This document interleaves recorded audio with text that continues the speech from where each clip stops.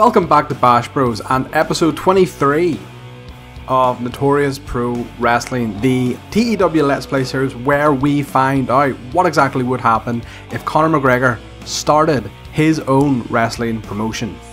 So you were here last week, so there isn't really much to catch up on, but we are back this week because we have the big title reveal and contract signing for the Notorious Pro Wrestling Women's Final. So let's actually take a wee look at the brackets and how we actually got to this point.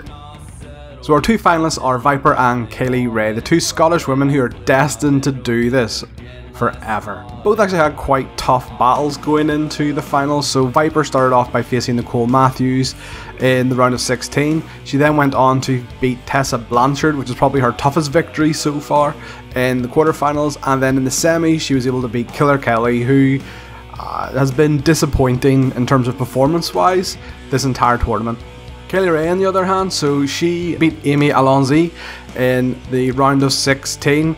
Going into the quarterfinals then, she faced Zia Brookside, who had been previously injured in a post-match attack by Alpha Female, so that was an easy win for Kaylee Ray. And then in the semis, she went on to face Maiko Satomura in an okay match. Maiko was off her game, which lowered the overall rating a wee bit. But yeah, so the contract signing for the final is tonight, and they will face each other at the pay-per-view. Looking at the world news then, and maybe a wee bit closer to home in our own wee company, a lot of contracts had gone up for renewal, or were able to be renewed last week. So the likes of the Cyborg Wolves came up, Kenny Williams came up, Tom Phillipson came up, so they have all re-signed. The only person I did not re-sign, as I said last time, is Timmy Force from that last wee batch of people. The reason being, I already kind of have a face jobber with Dean Allmark, and I don't see Timmy as good as Dean. Although he is younger, he just, in terms of stats, is not as good as Dean Allmark. Then in terms of world news, I think the biggest thing that I noticed when I was looking through this is that New Japan have lost two big names. So Tama Tonga has left New Japan and Kenta has left New Japan. However, they are both still signed with New Japan of America.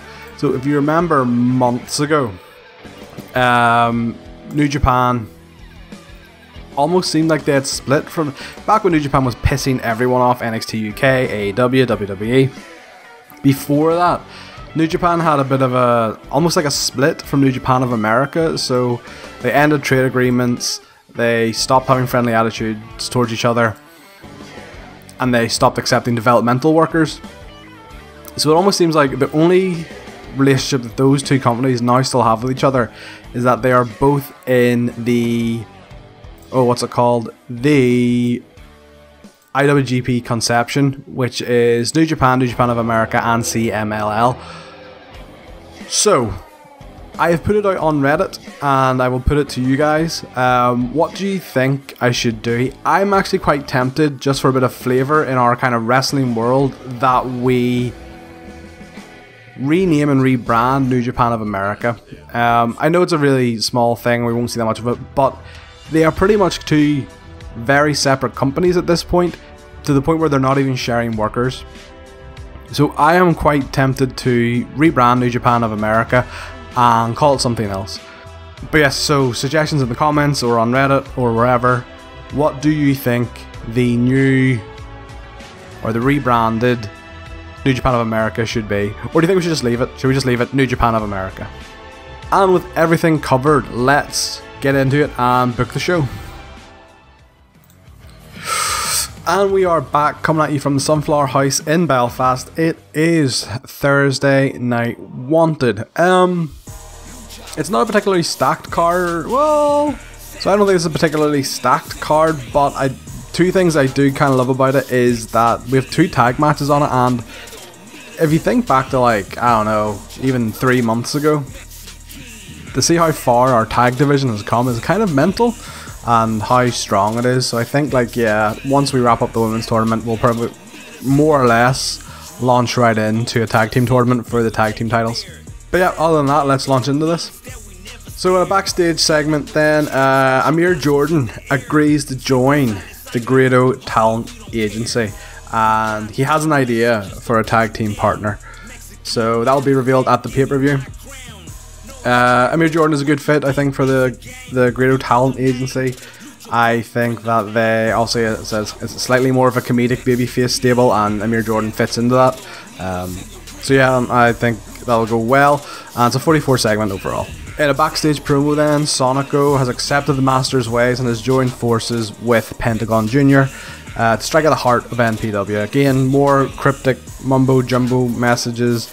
The reason I did this was because we didn't get a chance to turn Sonico during the post-match the post-match segment last week, so we are going to turn him heel now. 49 segment though, which is also very good. Just to point that out before we do the turn. So we are going to turn him babyface. He's like, it's been built up for 7 segments. I can't see this being poor. Yeah, complete success. There we go. Going on into our next match then. In a superb match, Rich Swann and Jody Fleisch defeated the Filthy Generation in 13-13 when Jody Fleisch pinned Lewis Gervin. Aspen Faith got a 45, Lewis Gervin got a 49, which is very good from him.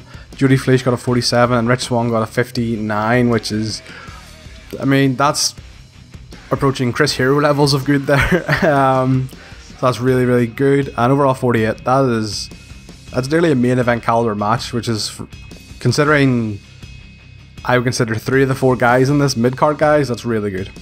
Really, really happy with that. So this will then obviously, this is the kind of the established Jody Fleisch and Rich Swann as a tag team. I thought of a name of them and it's stupid, but I will fight, I will die on this hill, and it'll be revealed at the pay-per-view what their tag team name is. But again, they are not a unit, you know, they are individual tag teams, so they're more of an alliance who will tag up every once in a while. I think Rich Swann is far too good to be in a tag team. He should be a main eventer. And then the contract signing and title reveal for the Women's Championship. I mean, it's a contract signing angle, you know what it is. There's a desk in the middle, there's someone overseeing it, which is Conor McGregor, and then there's the competitors on either side, and one of them is going to go through the table. But 87, very good. Conor McGregor probably carried this, I would bet, but yeah, very good. So in a match that was announced last week, Grizzly Young Vets drew with the Mighty Don't Kneel after the Kings of the North interfered and attacked both teams. So it was ruled a no contest. This is just to create more tension between the Kings of the North and the Grizzly Young Vets until they fight. Also, it kind of gives the Mighty Don't Kneel something to do. We have had them for a while. They've only really had one match with us. They will be a big part of the tournament going forward. But I also don't want to give away a finish between these two teams, because I think there's a good chance these could be finalist teams in the tournament as well. That's why I've kind of had Kings of the North interfere and ruin the match, because I don't want to give away who would win between these two teams just yet. So Zach Gibson got a 51, James Drake got a 48, Shane Haste, I keep going to call him Shane Thorne, his NXT name, so I do, but so Shane Haste got a 47 and Mikey Nichols got a 47. James Drake still had that eye injury which slowed him down, but both teams got tag team specials, so 45 I'm happy enough with. In our main event then, again, which was announced last week, Ethan Reese is the latest person Conor McGregor has sent to try and take the title off of Chris Hero. So in an exceptional match, Chris Hero defeated Ethan Reese in 20:03 with a submission, the Hangman's Clutch. This is defense number 5 for Chris Hero. 53 match, really good. Ethan Reese a 45, which it's okay. I would expect him, again, my main eventers to be maybe pushing 50. Chris Hero got a 60, which is just Chris Hero doing Chris Hero things.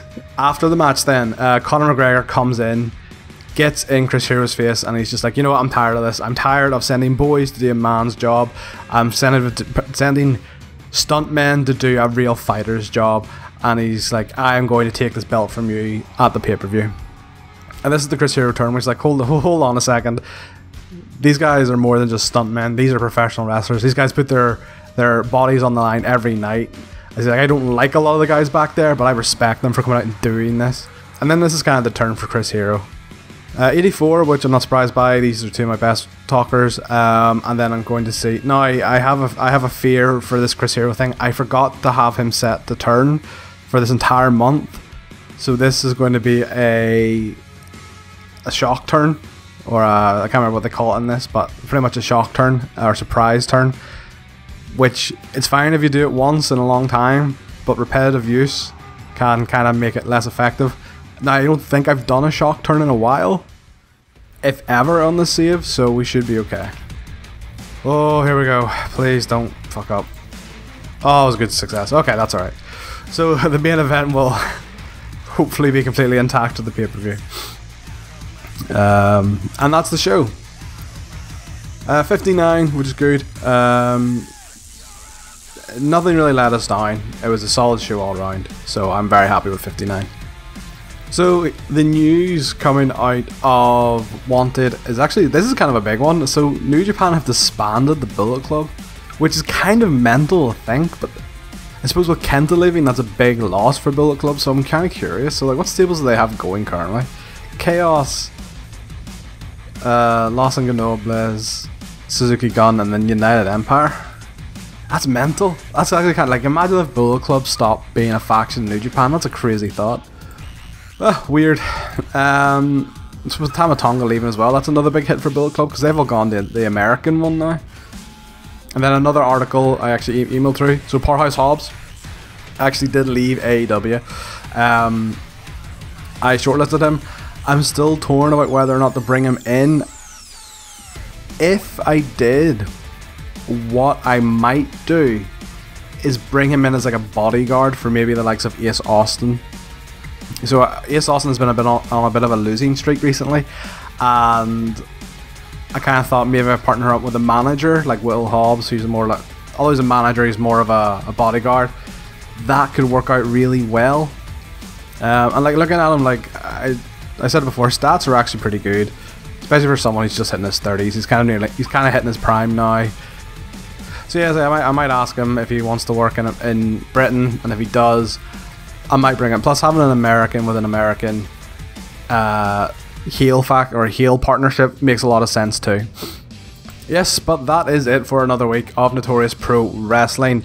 Next week, you'll be back for it this Saturday. Yeah, this Saturday in game. Next Thursday in real life, it is going to be the Keeper Lit pay-per-view, which we really haven't discussed the card, but some of the highlight matches will be, obviously McGregor versus Hero will be the main event, which is a big deal. This is McGregor's first in-ring appearance.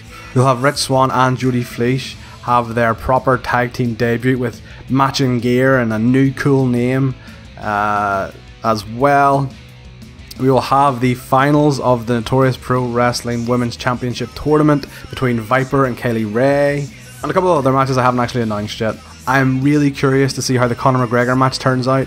Although Conor is very over, although he is very talented, his psychology and stuff isn't great because he doesn't wrestle.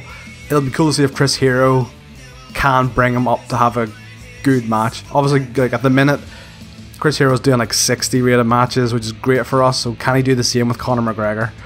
Or will Conor McGregor's overness like make up for the fact that he's not particularly ring savvy? But yeah, I'm actually really looking forward to it. I'm actually very interested in it to see myself what happens. But that is all to look forward to next week. So thank you again for watching. If you've enjoyed it, leave a like. Subscribe if you haven't already. And if you have any ideas, especially around the New Japan of America rebranding, any names or ideas behind that, leave them in the comments, whether it's here, whether it's on Reddit. I've said it before, I'll say it again, I love it when you guys get involved in the creative direction of this save. And with all that said, I will see you next time on Bash Bros.